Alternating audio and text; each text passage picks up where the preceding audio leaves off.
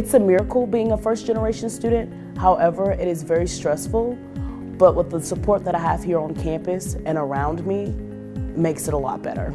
It all started March 13th of 2018. I came here and did a tour, and it was awesome.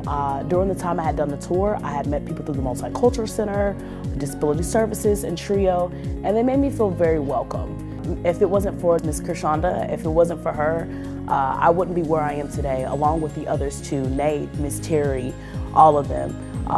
During that time of the Summer Bridge program, they helped us become organized, how to adjust to the real college life. And if it wasn't for that program, me and other students would not be here at all.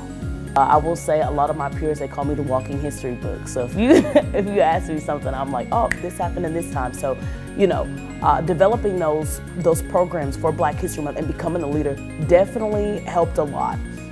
It definitely helps our department as well when it comes to educating people that are not of color and other cultures too, because now they're more mindful about, you know, the importance of Black history instead of it just being a month. And my #1 cheerleader was my grandmother on my mother's side.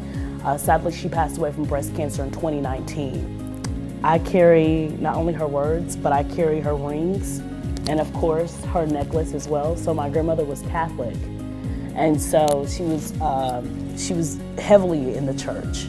And so I carry that with me every day, you know.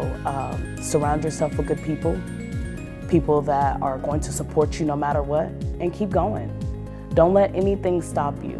Don't let it, because at the end of the day, you are here for a purpose.